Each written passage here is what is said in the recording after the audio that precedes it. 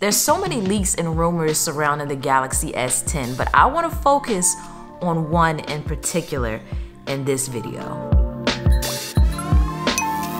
Samsung has dropped quite a few statements and, hints around releasing a device in the US during the first half of 2019 that has 5G and also packs a Qualcomm Snapdragon 855. Now, with the S10 right around the corner, only one could assume that it should have it. So it's with that assumption that we could kind of start, gathering some of the features that the S10 should have if it in fact does have the Qualcomm Snapdragon 855, because the chipset alone offers a few things without any additional features from the phone, which we will talk about because a few months ago I went out to Hawaii for the Qualcomm Tech Summit, and it was at this event that I got the opportunity to see firsthand some of the things in which Qualcomm will be bringing to the market. And one of those things being the 855 chip, which packs quite a few things like improved audio, so you're gonna have a smooth audio connection as it'll stop signal distortion. Therefore, your audio quality is less impacted by things which it normally would be, like when you place your phone in your back pocket and your audio then sometimes wants to creep in and out, it will no longer do that. You'll also notice reduced latency, and if the rumors are true and it does have this chip, then you'll also notice an improvement on the fingerprint sensor, as the Qualcomm Snapdragon 855 also packs a 3D sonic sensor, which means you're now going to have that under-display fingerprint scanner in a Samsung device. But I think the cooler thing here is how well it should be able to read your fingerprint, because now it'll be able to detect the ridges and the pores of your finger. So those moments when you're sitting there, eating your meal, you touch your phone, or you're cooking, you touch your phone, you're outside in the rain, you touch your phone and it fails to scan your fingerprint. That shouldn't happen, or at least happen a lot less on the Galaxy S10. The chipset also provides 4K HDR video with portrait bokeh, which is super cool to me because who doesn't like the blurry background in their videos and images? I think everybody tries to go for that effect. So now to be able to have it kind of like my DSLR camera on my phone is pretty cool. And on top of that, you can also add this video effect to photos and videos in which someone sends you. So you're not just restricted to doing it into the content you create. And there are other improvements in the camera as well, such as real-time object recognition, segmentation, and replacement, which is going to allow users to isolate and swap out the backgrounds and objects in real time. And it's with things like this that we can eventually start to see things down the road with apps that will then take advantage of this technology in ways that I'm personally excited about, like detecting your hair and replacing its color so you can see the new look that you might have been debating in real time. On top of that, photos should also save in HEIF format, which is going to help reduce the size of your pictures and videos. So that means more storage space. And then there are also a few other features that are going to be natively built into the camera due to the 855 chip to further close that gap between your DSLR camera and your phone. Another thing you're going to find is more power, as the 855 chip has a 45% faster CPU than the previous gen, which means you're going to have better gaming with features like the Snapdragon Elite gaming experience, which helps reduce drop frames by 90%.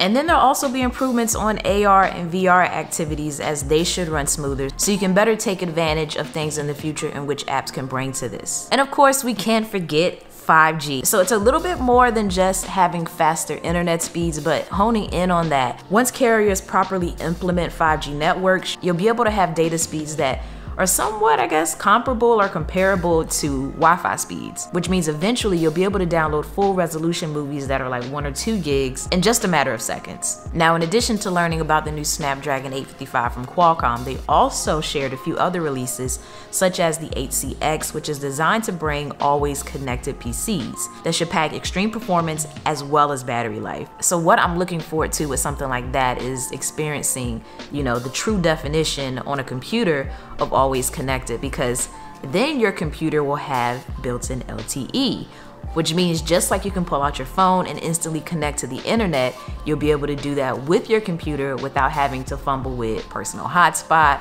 or Wi-Fi, and it not only then instantly power on, but also instantly connect you to the internet, which is vital for so many scenarios, from school to business or even leisure.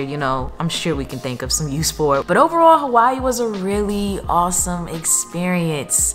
I got to learn, connect with a few friends, meet a few others, and take in the beautiful sights and foods of Maui. This was actually my first time there and I loved it. Definitely got to go back again.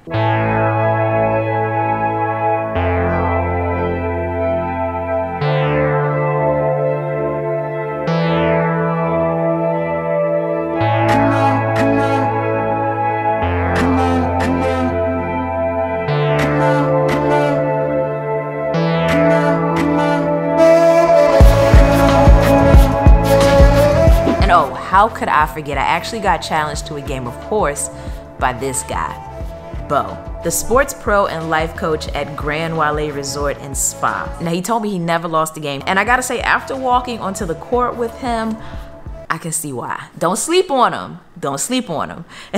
He was literally making some of the most difficult trick shots I have ever seen. Nothing but that. Nothing but that. That was smooth. That was good time. One hand, toss under here, hit the wall over the top. All right.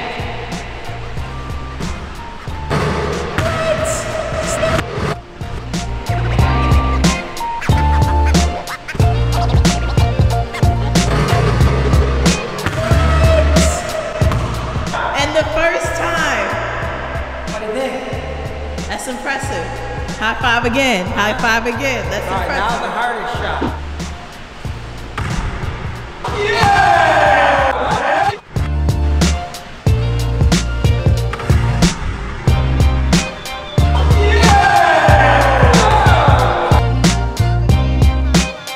Respect. You got some skill. It was really quite impressive. He even taught me a few, and although I didn't land all of them, I at least landed one of them, and that was good enough for me.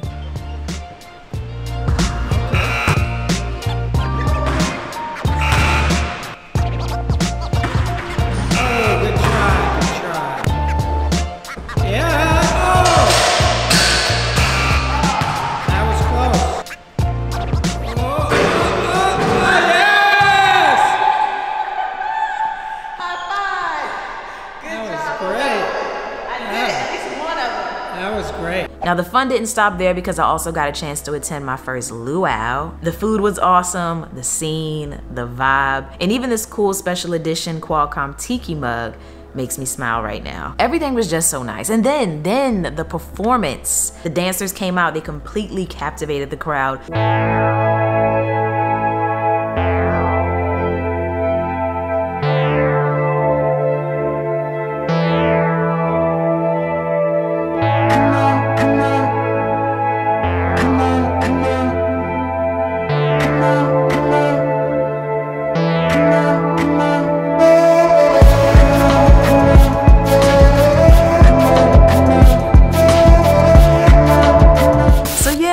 Good times, good times. And I gotta say, I do hope to capture more of them on the new Samsung Galaxy S10. Ooh, I think I might start calling my rumor roundups the Tech T.